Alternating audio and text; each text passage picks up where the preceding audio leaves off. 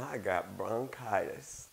And as I'm sure you already know, ain't nobody got time for that.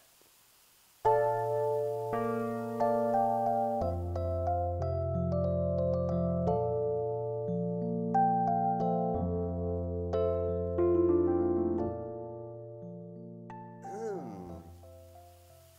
Hello, my name is Frank Hanaway, and welcome to Big Journey, Small Steps, the channel where I talk about my spiritual path to self-realization and the small steps I'm making to get to my goal, aided by my teacher, Eknath Ishwaran.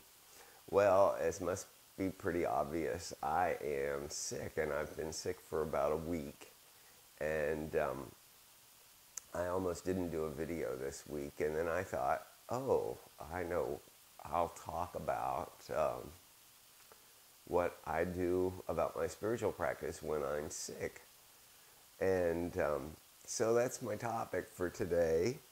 So what I do basically is I continue to put meditation first. I don't stop meditating, even if it's difficult.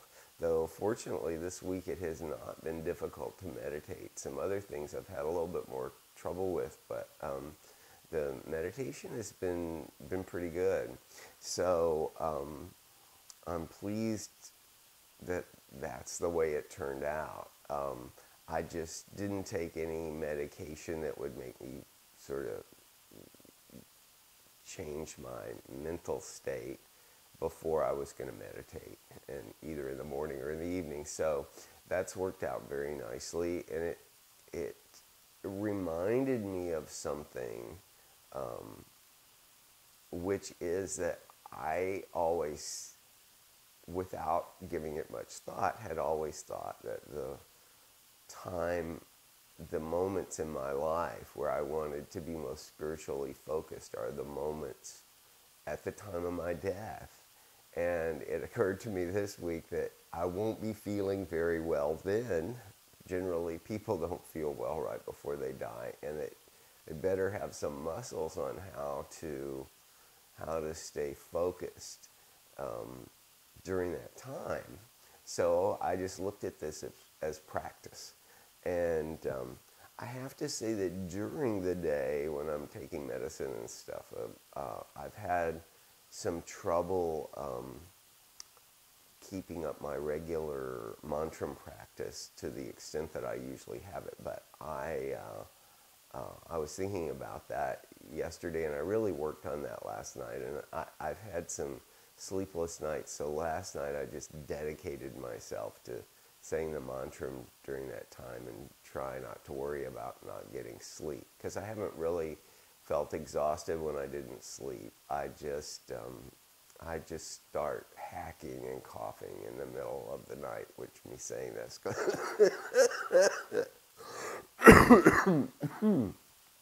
pardon me, and there's the evidence.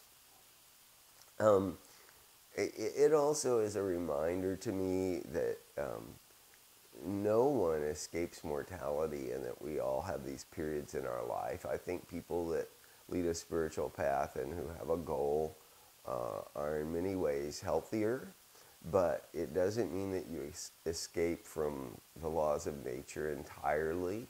Some great mystics died of cancer. Ramana Maharshi had a cancer on his arm that eventually killed him. Probably today it would not, but in those days I don't think it was treatable. And Sri Ramakrishna also had throat cancer, and he managed to teach almost up till the moment of his death, in spite of that. And now for my bad joke. The Buddha died from a bad meal, which tends to make me think that he was actually from France, because the French might die if they had a bad meal. I adore France, so I sort of think that, you know, if you're going to eat, meals should be good. Anyway, I don't know how on topic that is, but I hope you'll give me a little leeway this week. So I appreciate you spending your time with me. I guarantee you that I am not contagious via video. And from the bottom of my heart, in sickness and in health, I wish you peace and joy.